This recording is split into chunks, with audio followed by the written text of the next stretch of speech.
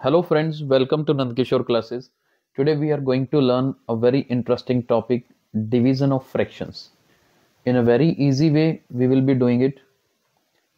Let us start from the first question, 2 over 3 divided by 1 over 3.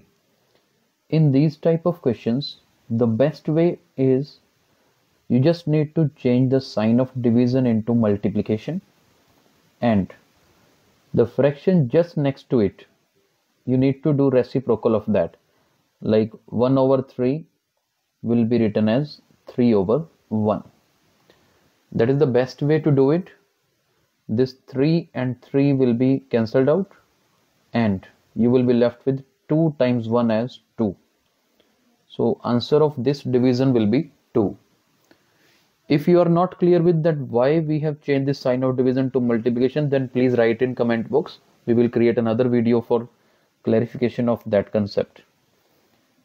Check the next question, 4 over 9 divided by 1 over 6.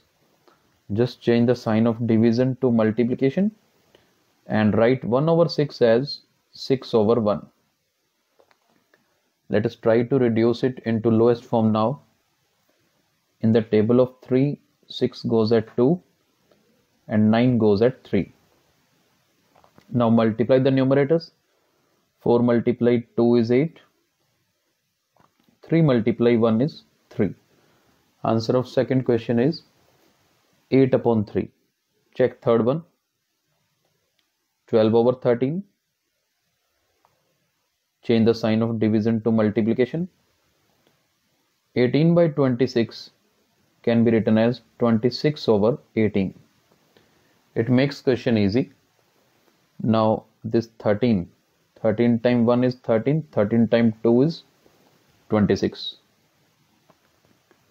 This 12 and 18 both are divisible by 6. 6 times 2 is 12, 6 times 3 is 18. So it becomes 2 times 2, 4. In the denominator 1 times 3 is 3. So final answer is 4 over 3.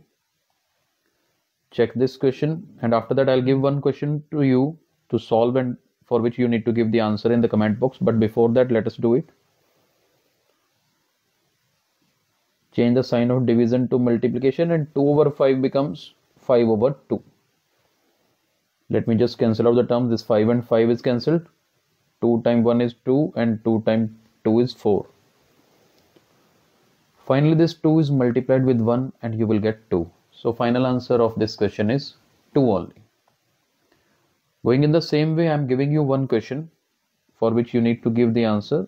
It is 10 over 7 to be divided by 20 over 14. Just solve this question and give your answer in the comment box. Thank you so much.